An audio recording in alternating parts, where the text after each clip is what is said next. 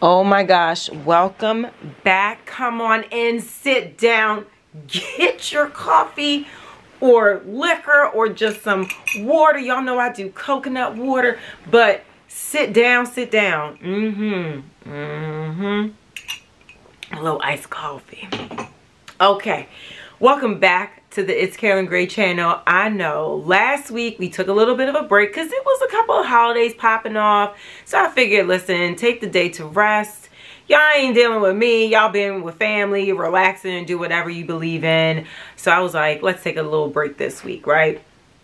But I've been noticing a couple of things since I've started this channel and been connecting with the community that it's, you know, developing, which is amazing. Okay, first and foremost, an amazing community is developing on this channel. I'm very excited about it. I feel very humbled. But what I've noticed, some feedback between here and Instagram, is that people are entering a space where they're kind of new to fashion coming to this channel. That they're starting over what their individual style might be, that they're learning about fashion, that they're getting into it more. There's a couple of requests that I've received that I'm going to be doing. I'm always open to requests on types of videos and whatnot, but I've noticed that there's a demographic here that is foundational. You know, we're starting from a new foundation. I think this is really exciting. So I figured it might be a good idea if I do a little series about the foundation of styling. Styling yourself, foundation of fashion, the basics of fashion, fashion 101, whatever we feel this is, you know, at the end of it, I want to start off with the foundation.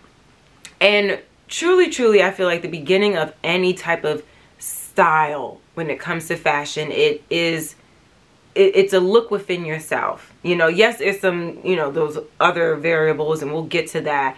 But I want to talk about the foundation of styling yourself. And first and foremost, it's about understanding and loving yourself and figuring out what your message is to the world. Because, you know, your outfit kind of is the statement that you enter a space with, right? So what is your expression with that? And what I want to start with is just understanding who you are as a person and looking at yourself in the mirror and understanding what you're seeing, loving what you're seeing, and figuring out how you want to move forward with what you see. Y'all know I wrote notes because I have to stay focused, because if I don't write the notes, then we go into the other areas and whatnot, right? Okay, so understanding yourself is first and foremost. You know, you going into the fashion space, it is very surface level, right? You know, looking at it from the outside point of view, it's consumer based. It's a whole lot of political situations that I'm not going to get into, but you can get lost into it if you don't understand who you are first. So, you know, it's always important to do a bit of reflection when you want to revive your style, when you want to figure out what your style is. Reflection and confirming yourself is number one. Love yourself, have confidence in yourself, because the confidence is what really brings out the entire look. You could put on a trash bag, but if your confidence is top tier, then we're going, oh, it's avant-garde, bitch. You get what I'm saying? Excuse my French. But literally, not all the French, one part of that French. But literally, your confidence can carry out whatever style you have on. So really, when you take a look in the mirror and you see yourself for all the curves or non-curves, because I'm a girl that's up and down, girl. I don't have no hips. A little bit, but like literally looking at yourself and saying, okay, this is what I got, and I'm in love with it, and this is what I'm going to do with it, and here's what I'm going to say. Okay? So when we take a look in the mirror, what is the first thought that we should have? Hey, beautiful, first of all. First of all, hey, beauty. Secondly, all right, what is my body type? What is my canvas, right? Understanding what you feel your favorite asset is. Whatever your favorite asset is your best feature. You make your best feature, okay? Let's, for instance, say, what is my favorite thing about me? My décolletage. Right now I have a monitor on, but my décolletage and my legs. I love to have my legs out. I rarely have both of them out at the same time, but one or the other, I always love to show, right? And understanding what that is for you and roll with it. Show it off. It's your favorite thing. Maybe dress around it too, right? It's one of the things you're going to dress around. So when you're looking at your body, you want to understand what your body type is. And then we go from there. Fitting is one of the most important things about your style. And here's the reality. A lot of us are not going to go and get our entire wardrobe custom made, right? We're going to go to stores, online boutiques, and we're going to be shopping from a more or less generalized sized collection, right? So understanding what our figures are showing and how we want to dress them, but more importantly, how do we make sure that it fits to us? Now, I told y'all I'm a big believer in getting things tailored, right? I want to walk you through fitting yourself and what does that look like, and then being able to go on a website or a store size guide and understanding what your size is and how it needs to fit. Because we look at these charts, right, and they're like bust, inseam, shoulder width, and it's important that we understand our personal sizing. So when we look at these charts, we understand where we fall, if we need to go up in size or down in size, right, and get things tailored or not. And you want to start off with a measuring tape, measuring roll, a fabric measuring tape. And you want to go through all the areas of your body and write them down in your phone. Put them in your notes. Keep them handy. And what you want to do, you want to actually have someone that can help you, but if you're by yourself, it's manageable as well. You just got to be really nifty and use your toes, use both hands and figure it out, right? But you want to make sure that you understand your bust. Your bust is the area underneath your bosom. This is for the ladies and for men. It's right underneath your bosom for your ladies and around the circumference of your body. And you want to make sure that you put the measuring tape in the center and you want to wrap it around your body and make sure that you reach just a little bit of space, maybe a thumb width in there, and that is your measurement, okay? When you want to add in your cup size, then you level up. And most of us wear the wrong cup size to begin with. But if you go into a lingerie store, undergarment store, get measured so you understand exactly what your sizing is. So from there, you want to go to your waist, your highest part, right? And then do the same thing, wrap around the circumference, and that's your waist size. You move down a little bit further and you get to your hip area. That does include a little bit of the top of your booty, okay? That's your hip size. You want to get that circumference as well. Now, sometimes if you're doing things custom made, you want to get the measurement of the roundest, bottomest part of your booty and include that in your sizing chart as well. But usually what's on general size chart is your bust, your waist, your hips, your inseam, and mostly when you're doing any type of like jacket fitting, also you want to get your shoulder width. So getting this outermost part matching to the outermost part of your shoulders here on the tip, that is your shoulder width, okay? And when it comes to the inseam, we take the measuring tape and put the tip of it right at the top of your crotch and let it fall straight line close to your body to the bottom of your foot. Or you can stop at your ankle bone, and that is your inseam. I am an inseam of 30. I can wear an inseam of 27, but it's like fitted, slightly cropped, annoys me a bit. I like all of my inseams to fall at 30 or 32. So I can do some measuring if I want to wear heels or not with that particular pant or skirt.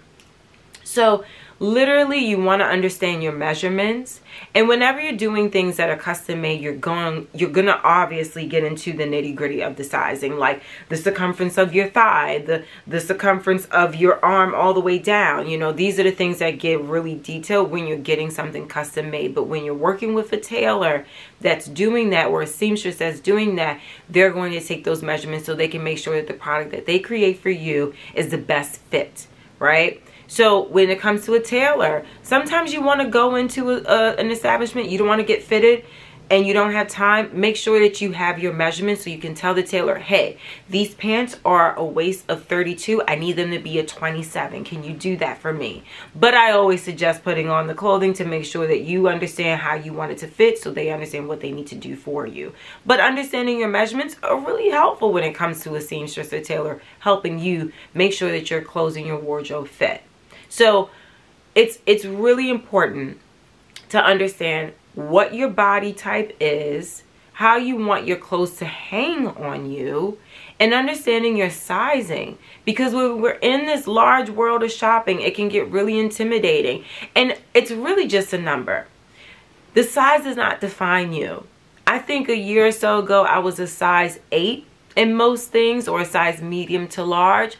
Now I'm a small, size 4, size 6. To me, I don't feel great about my size difference going down or higher. I care about my clothes fitting me in the moment that I'm in, and that in my life at that time. You know, if I'm a little bit more thicker, okay, great. Like, I'm gonna go up in size. I want my clothes to fit a little bit looser. I'm not the type of girl that wears things that are so close to the body, but sometimes I will. But I always balance it out. So understanding your sizing, the tailoring of your body, and how you want to envelope it in whatever garment you choose to wear, it is for you, and it is approved by you and the essence of you. These are major factors. If you don't have this understanding, nothing you put on will feel right. It might look right. It might look good. But to feel confident in what your style is and have a personal style, the foundation is understanding and loving who you are as a person, and understanding and loving your body and dressing your body. Okay? Going into, you know, understanding you, what you love, what your statement is what is your signature? And I'm not talking about clothing yet. I'm talking about your signature fragrance. What do you love to smell like? What are your favorite scents? Is it musk? Is it floral? Is it citrusy? Is it nothing? You know, what is your signature scent? What is your signature crown? When I say crown, I mean hairstyle. I think growing up in the Black community, as a Black woman, our hair is a statement. It is how we frame our face. You know, it is being bald. It is being, you know, with curly, all types of kinky texture coils. It is having straight hair if you want. If you're into the creamy crack, listen, it is what it is. I got a little creamy crack on the sides because when I was starting to work out, you see, I didn't want to just lift up and just be all Sonic the Hedgehog type of situation, you know what I'm saying? So I had to lay them things down with some creamy crack. But now, I digress. It's at a length that I don't need the creamy crack anymore. But, you know, making sure that our hair is also a statement, and keeping it up, making sure that it's healthy, making sure that it's moisturized, and that, you know, we go to the salon and we get our trims, that we make sure that everything is framed for us. Understanding the face shape and what you want to stay. I wanted my eyebrows to be super exposed. Why? Because I spend so much time on my eyebrows. I feel like my eyebrows frame my face. It is me. So I want to make sure that you can see my eyebrows at all times. So that meant getting some fringe that is way above my eyebrows. Now when my hair grows out, I will wear my hair to the sides and the middle part because I want my face to be framed and my eyebrows to be out. So understanding our signature look, from our scent to our hair.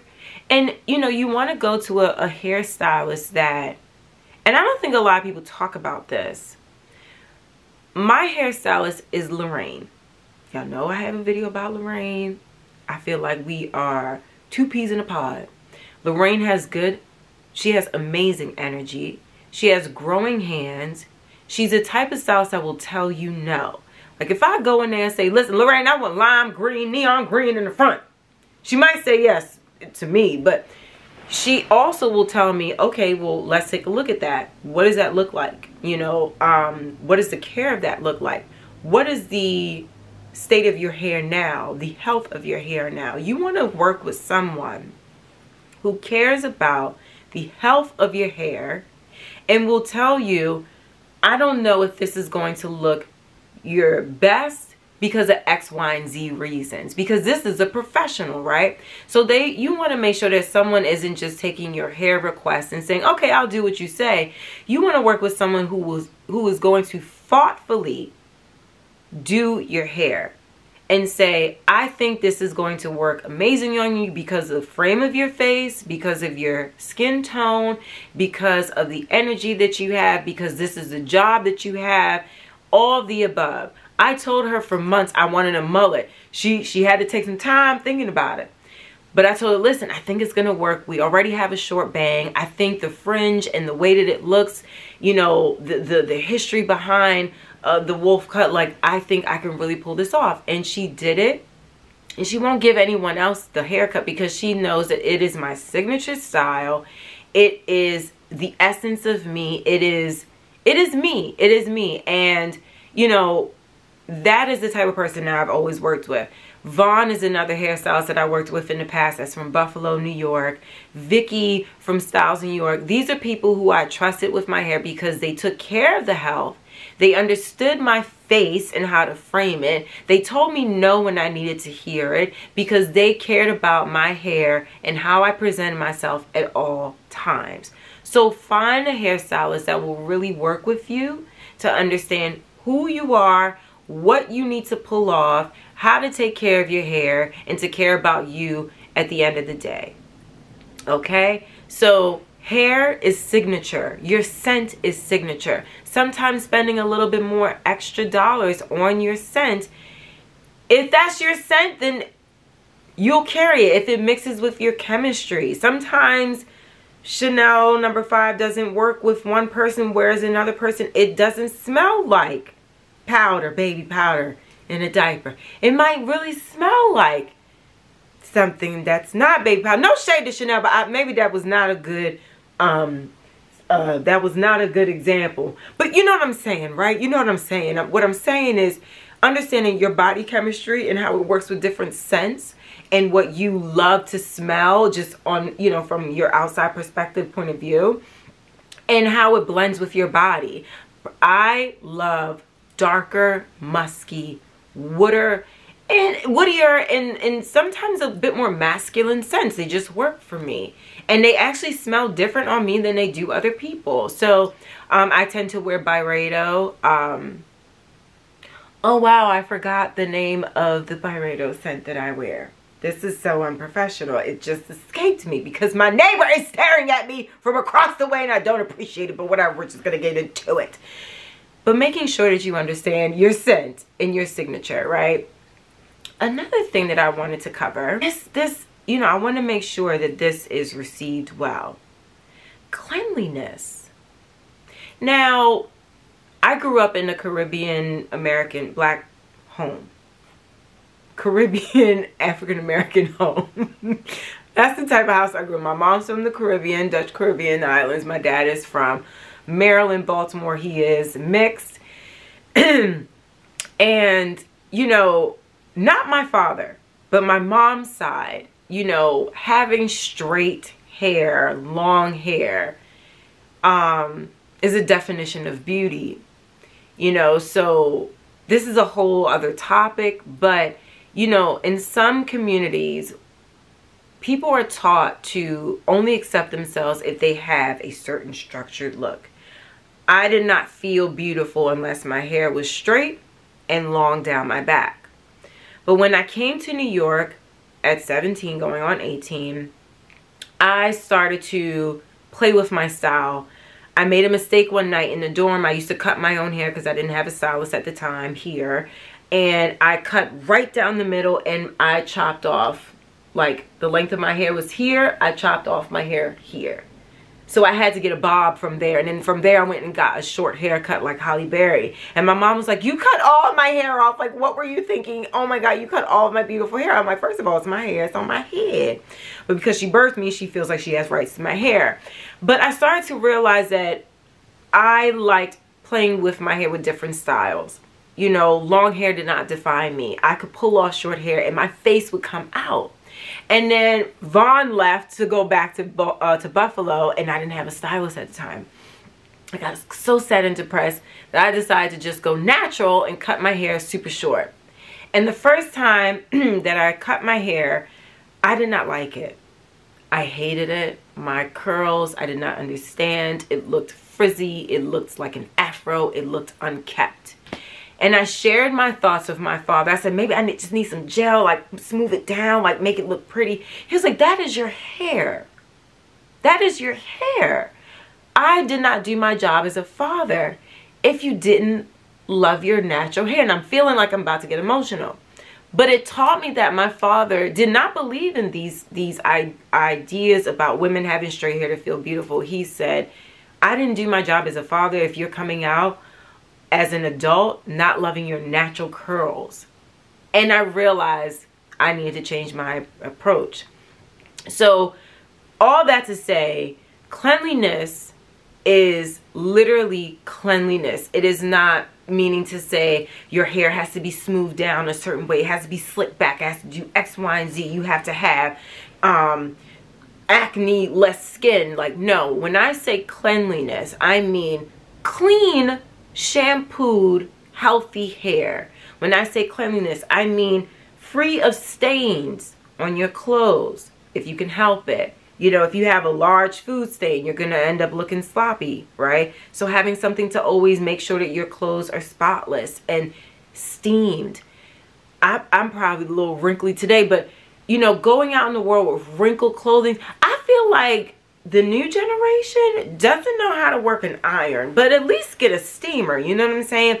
Making sure you don't have wrinkles in your clothes. It is a statement. It shows that you care about yourself. Being a clean person is another part of style that is a foundational piece that a lot of people skip over. And they wonder why sometimes they don't always look put together in their look.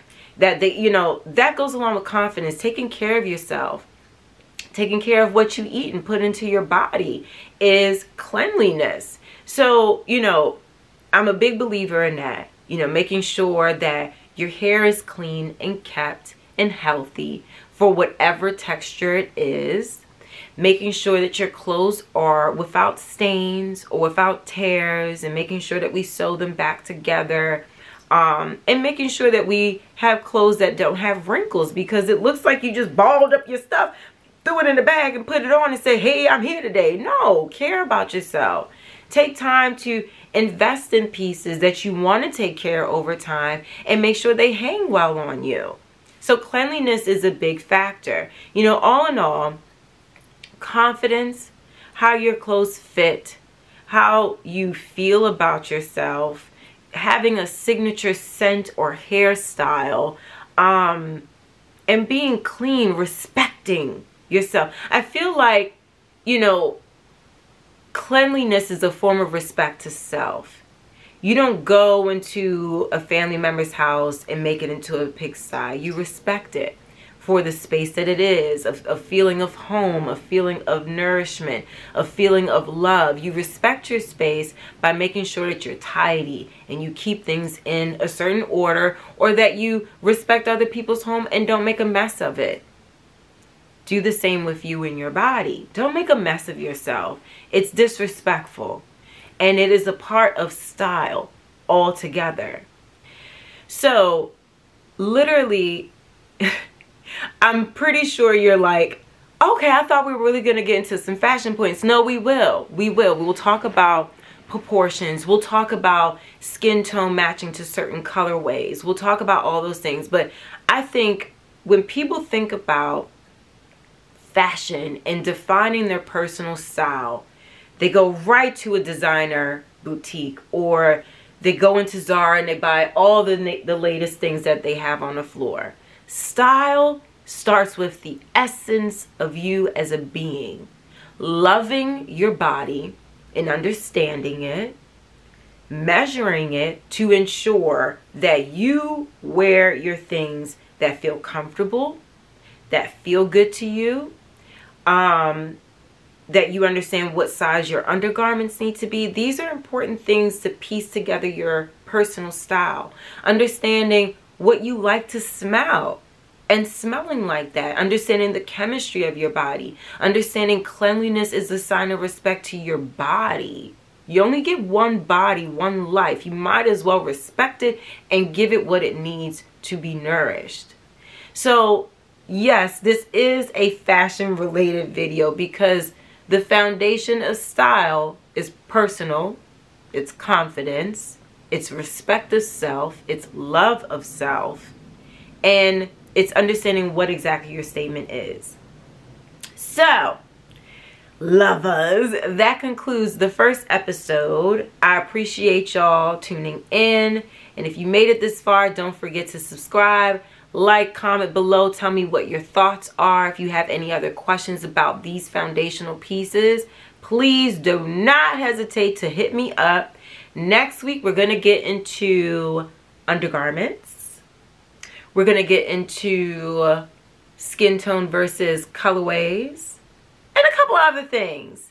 And then we're going to get into how to style proportions. It's going to be fun.